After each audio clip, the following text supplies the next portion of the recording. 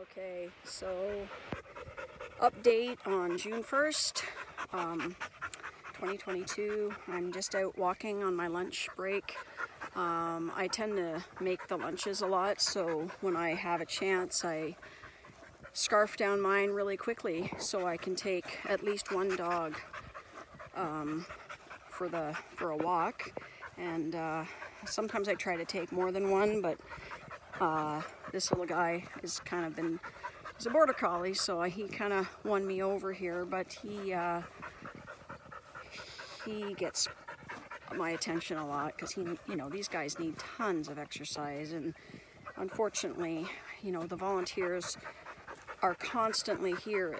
Like every day they have off, they're here every day. Like today is a break, it's a holiday. I'm trying to think, it's a school holiday, I think. So the people who are here on this holiday, that's how they spend their days off, is they're here walking dogs. But with almost 190 dogs, and there's only so many hours in a day, and you want to make sure that you get some of them out that never get to see the outside. Some of them are in kennels where they can't actually see daylight, so those are the priorities. But they all need walks. Obviously, it's a key to their happiness. So anyway, I'm just wanting to give an update where you actually see my face a little bit, and learning a lot about the dynamics of animal rescue in Europe with all the borders, with the war, with people fleeing the war with their own personal pets, how that has backlogged a lot of the systems that process animal transfers. The gentleman I'm being supervised by, we call him Boss Man, but Jason, he is just a wealth of knowledge about animal rescue. He's been involved in multiple facets, and I have heaps of respect for his knowledge and his experience. And then the people here who had the initiative to make changes for animal welfare, I just can't say enough about the courage and the compassion that they show these animals every day in a community, in a culture where animal activism, animal rights is not really here yet. Not sort of on a large scale anyway. It's they're fighting an uphill battle, but they fight it every single day. So I'm leaving here in a couple of days. I won't be coming home yet, but my hope is that I'm going to try and organize my way back here again.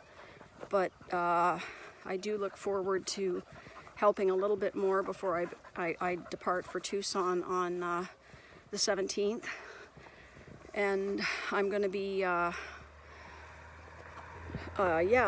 cuddling my dogs, hopefully getting mauled and licked and kissed and jumped on. I will not scold them for jumping at all. If that's what they want to do on our long anticipated greeting, that's fine by me. Anyway, I just wanted to do a little update. The kennels are coming along beautifully. I'm fortunate that I've been here long enough that I've seen some real change in, when I think about what it looked like when I arrived. Huge amounts of work done before that.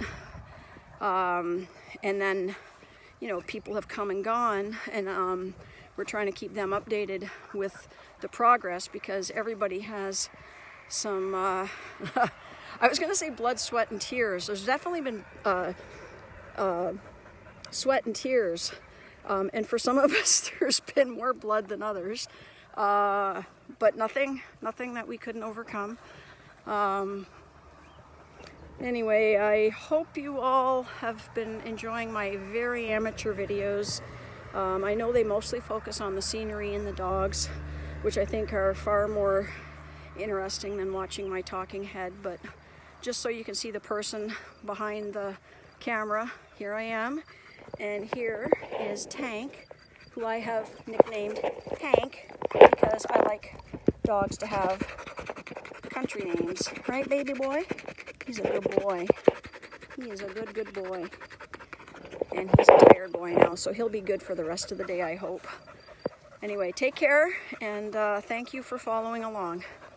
Ciao for now.